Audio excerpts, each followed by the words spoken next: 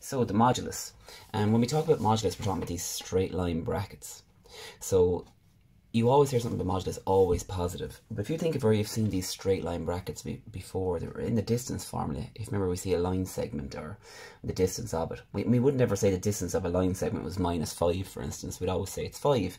We didn't care which orientation it had. We always gave a positive answer, and it's the same for this. So we're always going to get modulus brackets equal to something positive, right? And in fact, I just drew quickly what the graph would look like. So if you've got this far in the course, you've maybe done a bit of graphing at this stage. Well, the graph of a modular equation looks like this, and it has this kind of sharp bend in it, right? So this sharp bend is something that is the definitive look of a modulus graph. So a modulus graph always, it will never dip into negative space down here into these third and fourth quadrants here, because we cannot get a negative value out for this stuff. Now I'll just talk a bit about it very quickly, right? So if I told you the modulus of 4, what is the modulus 4? And that's just 4, because we have to make sure we get a positive answer out. But similarly, the modulus of -4 is also equal to 4. Okay? So think about this for 2 seconds, and it seems very simple at the minute. Like, we'll always get a positive answer, but if I told you the modulus of x was equal to 4. So people may get narrow-minded here and say, well, x has to be positive in here. It doesn't actually. Inside the modular brackets, we can have negative stuff. It just ends up being positive when we actually operate on it. So for us, if the modulus of some x is 4, there's actually 2 answers for in here.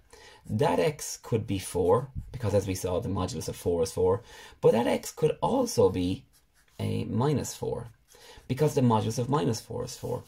So this is where the equations can actually get kind of tricky, but they are very simple. There is an option here to actually square both sides.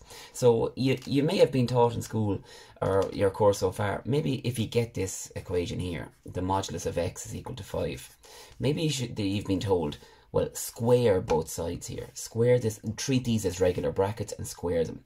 Why do we do that? Because when we square them, we always deal with the positive value, so we can kind of drop this stuff here. So you will see in some textbooks, let's square both sides. I'm not a big fan of this method, but there's sometimes when it's kind of it's not the only way, but the most obvious way to do it is just squaring both sides. But I'll show you how that works, squaring both sides. So if I square both sides, I'll get x squared in here, and I'll get 25 here. And then I have to go ahead and solve for x. So yeah, x now is equal to the square root of 25. And the square root of 25 is plus or minus 5, which is, I suppose we're back to the same thing. You know from this method I started off with here that x could be 5 or minus 5 in here. So maybe if we bring this on a little bit more, and let's just say I picked a random question here and I said the modulus of x minus 2 is equal to 4. So here's where we can start thinking here now, right? And we might come back to the graph in a few minutes, but let's look at this stuff here. The modulus of x minus 2 is equal to 4. What can this be? Straight away you're drawn to thinking x must be 6, because 6 minus 2 is 4. That's okay. But think about inside in these brackets. What can these be in order to that the modulus of them is 4? Remember, they could be positive 4, but this stuff could also add up to minus 4, and that would also give an answer of 4, because the modulus of minus 4 is 4.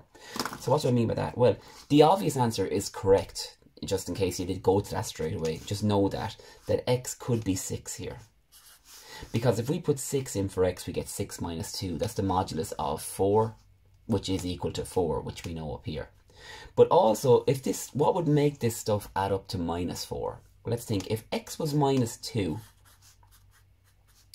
we would have minus 2, which is minus 4, which also gives us 4, because the modulus of minus 4 is 4. So the two answers now, I kind of did these in my head, and you would never be expected to do that, but certainly you can get to that level.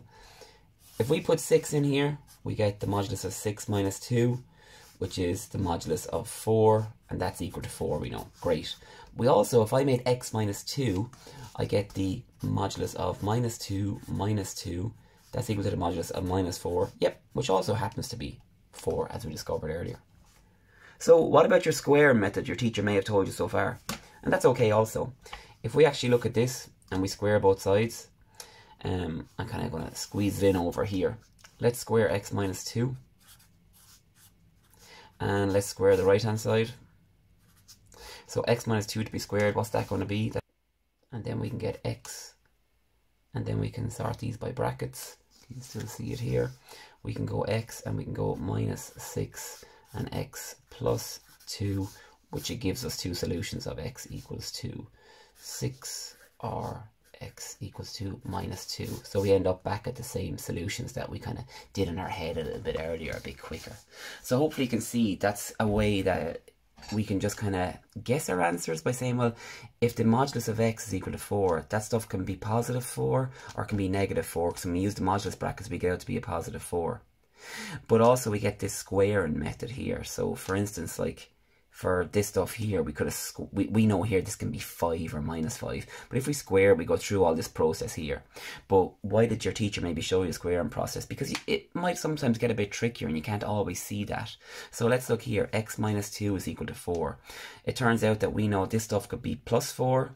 Now how would we make that stuff in there plus 4? Well, if x was 6, it would be 6 minus 2, which would be the modulus of 4, which is okay. But if this stuff was minus 4 inside the brackets, well, if we made x minus 2, that would be minus 2 minus 2 minus 4. So yeah, we figure out that x equal to 6 or x equal to minus 2, it also works. But it turns out then if we go through the squaring method here, we can square out both sides here, we can sort out like a quadratic equation, we can factorize it, and we get our two answers also the same here.